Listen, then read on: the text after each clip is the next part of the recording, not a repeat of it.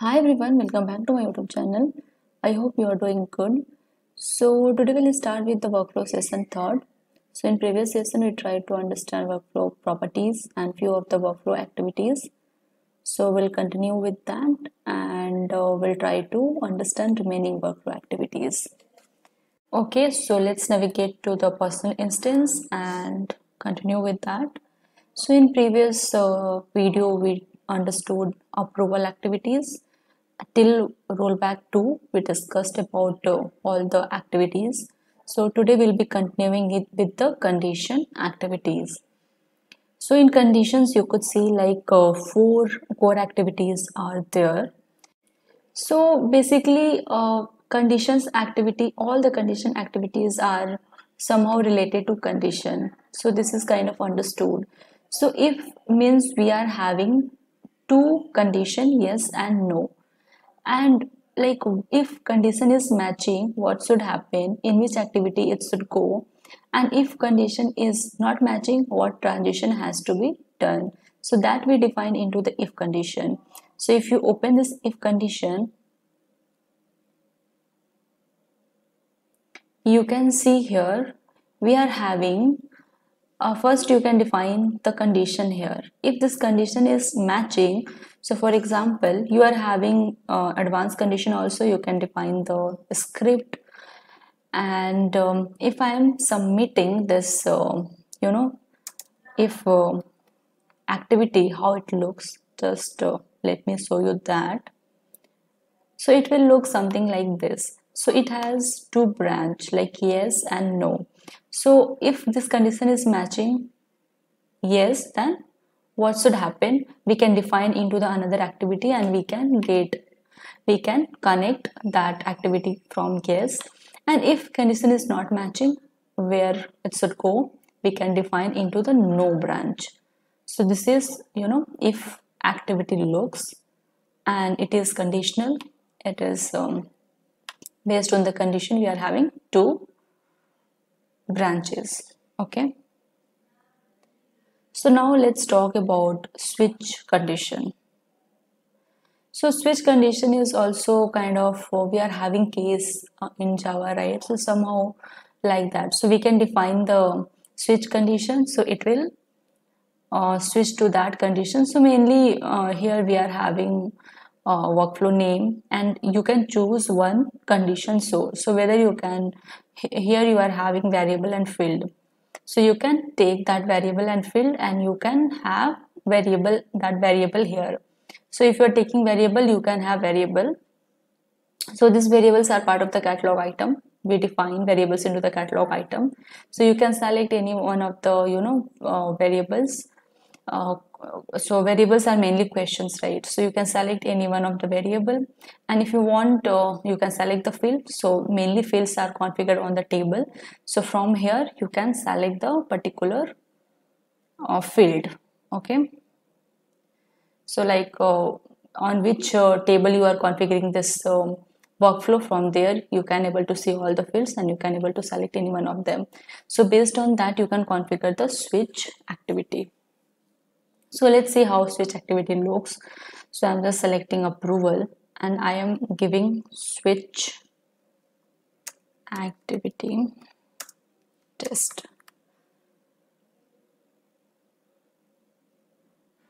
So this is how switch activity looks. So in approval we are having this many states, right? So like I had selected the approval field into that switch activity. So you can have like if not yet requested, what should happen, so you can take. So we are having this many branches based on our field which we have selected. So not yet requested, approved, rejected. So these are the states into the approval field. So what should happen if it is requested, so we can configure that into another activity and you can join this requested to that particular activity. Once it is approved, what should happen, it should go to end, something like that, or it should create a task or something. So that activity you have to define and you can connect this node to that particular activity. So this is how you can define the switch condition. Okay. So let's talk about wait for condition. So wait for condition is mainly like if approval is not approved, what should happen next? So it is not approved for 2 days, so it should be automatically marked as approved. So something if I need to define the condition, so till that condition it should wait. So that we think we can define here. So what till what condition this another activity should wait. So we can have that here into the condition. So this will wait until and unless this condition matches, and then it will go to the next activity. So if you want, I can just put it like wait for condition test, and I can just create here. You have to define the condition. So you have to define the condition according to your requirement, and once we are creating the use case for the workflow, we'll try to use most of the activities into our workflow. So you will having more clarity on that. So I am selecting company is something just for demo purpose. I want to show you how this wait for condition looks. So this is kind of wait for condition looks like this. So it will wait for this condition and then it will move to the next scenario. So I am putting this here. It should wait and then it should go to this activity. So something like that you can define. In should be always, and so I am just adding this node yes here, no here. Okay, so I'll delete this one. I'll add to this, and then I'll add to this switch, or else no, so it should go to end. So just for demo purpose I'm doing that. And let's talk about wait for WF event. So wait for workflow event. So it will wait until and unless workflow event will get triggered. So here you have to specify the event. So if you click here, so you have to give that event name here. So it will wait for that event to be triggered, and then once that event is triggered, until and unless this activity will ask this workflow to wait. So this is mainly this will wait for workflow activity to be triggered, what you define here, what active event you define here. So this is wait for workflow event. So these are the conditional activities. So we use these activities whenever we have to define some condition, and based on that our next type activities should get done. So we are done with the conditional conditions. So let's talk about notification. So we can create event and we can create the notification. So we are having separate table for creating the notification as well, but we can trigger the notification from workflow as well. Sorry. So if you have to create any notification through workflow, you can use this notification activity. So it will create notification through workflow. So in like how you are creating the notification from the simple native view, and we are having this table for creating the notification, somewhat similar to that. You are having this form. So here you have to provide the name, and here you can provide the addresses to, and like the user you can add here, you can add the group here, and if you want you can define your script as well. And then you can define the message like body, subject and message, and you are having variables like requested for and another variable. So you can have this variables from the particular table which you have selected to create a workflow. So this is how you can trigger the notification simply through workflow by using this notification activity. And this one is for creating an event.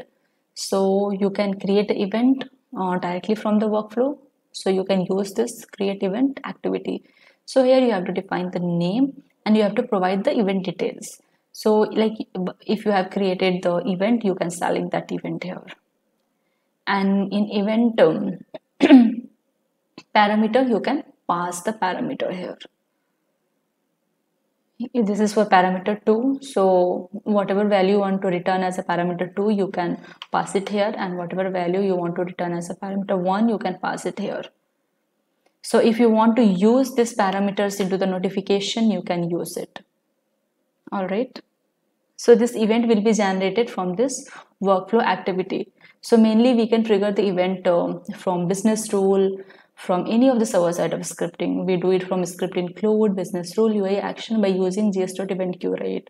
So same way you can trigger this event through workflow as well by using this create event activity. Okay. So let's talk about this on-call activities. So this on-call, all the activities related to on-call, like on-call escalation attempt, escalation communication, log escalation end. So all these activities like send notification, set escalate response, so all these activities we mainly used for on-call purpose. So this is, you can go one by one and you can see, like, just you have to provide the input and all those details like escalation IDs, shift IDs and all. So we'll discuss about it later. We mainly do not, when we have to create on-call support activities and on-call workflow, so in that scenario we use all these activities. So we'll talk about it later in our separate video. So let's go and continue with service catalog. So we are having a scriptable order guide. So I hope you are aware about the order guide. So in order guide, what we do, we can create, a number of multiple RITMs in a sequence order through one of the order guide. So same ways we are having this scriptable order guide here. So what you can do, you can provide the name of this activity, and here you are having this guide specifications. So by using this guide specification, you can select the order guide. So you are having option here like what all order guides are configured into your system. You can see here. So in this, my personal instance, only 2 order guide, that is also by default out of box order guide are created. So we are able to see this 2. So you can select any one of the order guide which you want to use here. So I'll be selecting new hire just for demo purpose. And you can have the script here. So like this will on this particular workflow activities, it will create like RITMs and tasks based on this order guide. Okay, so if you go here in order guide, if you type order guide into the filter navigator, so you can see the list of the order guide. So you can see only 2 order guides are here created. So if I go and submit just order and submit a request from this order guide, so it will not create only one RITM, it will create RITM based on the here we have selected rule base, right? So based on the rule base, so this order guide included 9 catalog items, if you could see, and the positions are also defined here. So it has standard, laptop, developer, laptop. All these catalogs items are added into this particular order guide into a specific order that is defined at this position, like order has been defined here. So if I go and submit a request through this order guide, what will happen, like 7 RITMs will be created as part of this order guide based on the catalog item which we have included. So like whatever catalog items, like if all the catalog items are there, so it will create RITM, like whatever we have defined. If it is record producer, we can define the particular table. So based on our catalog item, it will create the ticket, it will create the particular ticket, whether RITM or any other record. So it will create, it can create different, we'll talk about order guide into our different videos. So same you can use, like you can select the order guide, and if you want you can do the scripting here. We'll be seeing few scripting into our coming session. So here you can select the order guide and it will create, multiple or a number of items or another ticket based on like what we have defined into this order guide. Okay, so I hope it is clear. So let's talk about subflows. So subflows is mainly when we have to launch, another workflow. So if I want to call after this activity another workflow, like we are having maybe a lot of workflows. For example, this workflow I want to call. So what I can do is I can go and I can use this flow launcher activity and I can call another workflow altogether here. So for that you have to use this workflow coordinator configuration and we can select the workflow which you want to call here. So if you go, you can select any of the workflow which you want to call. So let's select this one and you can have a script also. So this is advantage of having workflow. You can make it dynamic and you can have a lot of functionalities implemented by using workflow. So this is how you can launch or you can trigger another workflow. So now let's talk about task activities. So we are having, these three activities under task, attachment note, catalog task, and create task. So by using create task, it is quite simple to understand. You can create a task. So what you have to do, just you have to take a name and your task table and task type. Task type. This task table is automatically selected here. You can, if you want, you can select any other table as well. And here you can have priority, and if you want you can populate the task variable as well here. So you can populate fulfillment group, assign to, sort description, like whatever fields you want to map to the task and you want to populate into the task, you can have it here. You can have a schedule, you can have a script as well. So by using this create task activity, you can create a task and you can populate the fields into the task as well. So let's talk about catalog task now. So catalog task also, we use for creating a catalog task. So like the difference between create task and catalog task is this table. SC_task is the table where catalog tasks are created and being stored. So this table will be set as read only here by default. So like if you give the name of this activity and you cannot have permission to do this task. So here it will create a catalog task by using this activity. So again you can set the everything is same. So you can set the priority and other fields. You can have a script as well, schedule, all those details. So almost everything is same and you can select like here you can select the variables.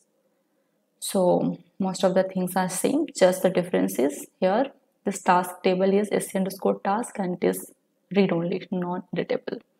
So from this activity only catalog task will be created. And by using this create task activity, you can create any kind of task. An attachment note. So this attachment note is used to, you can add the attachment and you can add the note as well into the additional comments or work notes for a particular ticket. So see, so you can have a name and you can select the field. So where you want to add a note for this particular, if attachment is being added to the record, so where you want to update the note, so you have to select that with an additional comment or work notes, and then you can have this attachment information, like which attachment you want to attach, and attachment data also you can define. So this attachment will be attached to that particular record and note will be added along with that. Okay, so I think we'll discuss timer and utilities into our next session. This utilities is little bit having a lot of activities, so it will take more time. So let's discuss timer and utilities into next session. Thank you for watching.